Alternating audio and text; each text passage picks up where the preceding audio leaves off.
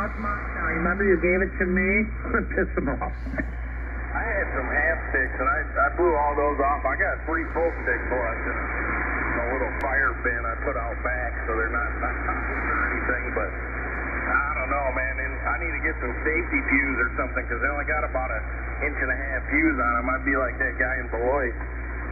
I got some of that in my rocket building days, some green stuff.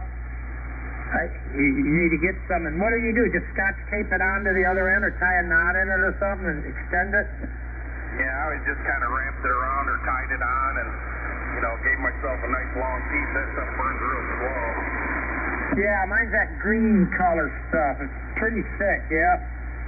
I don't know what. I got a chance to buy some, and I got, I don't know, 10, 12 feet of it,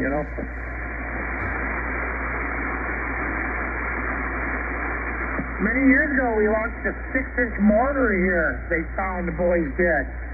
It was outdated, the built date was stamped on it or printed on it. But that son of a bitch went up. We had a hog oiler. We took the tops off. It's not had oil in it for half a century. It fit perfect. Put a long fuse.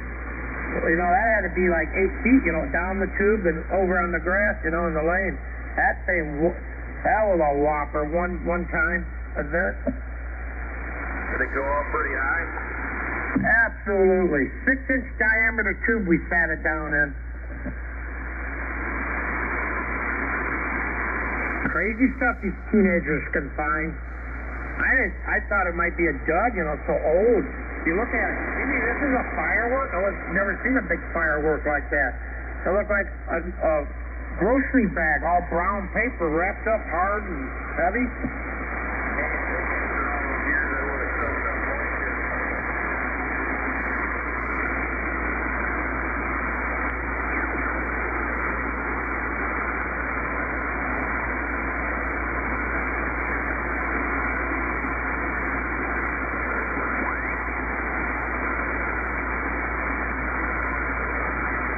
Yes, I am. 235 here. I hear your mobile. I had opened my truck up here, breaking my truck.